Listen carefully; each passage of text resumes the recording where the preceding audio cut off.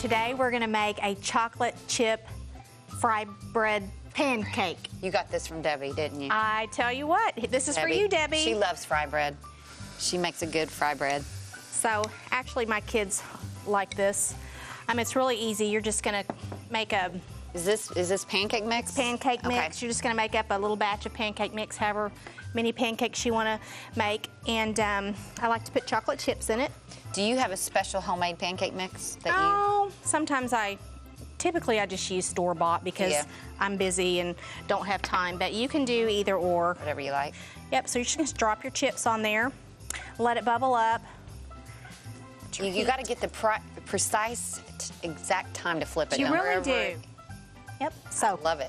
We're looking here, it's looking like it's almost ready to turn. That'd be good for a special birthday or a special brunch or anything like that. I used buttermilk in a recipe for pancake, and it was really good, buttermilk. It was delicious. So here we go. Flip so it you on don't its do it side. like the flip. Nope, I'm not gonna turn it over, excuse me.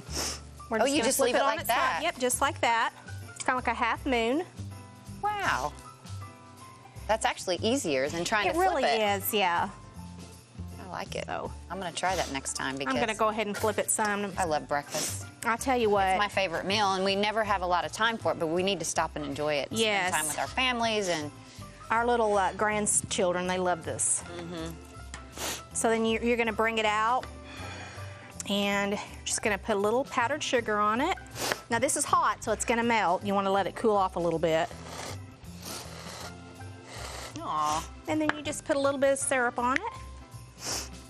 And there you go. That's gorgeous. For more recipes, go to tct.tv. Like what you saw? Make sure to comment and like below. Hit that subscribe button for more content uploaded weekly.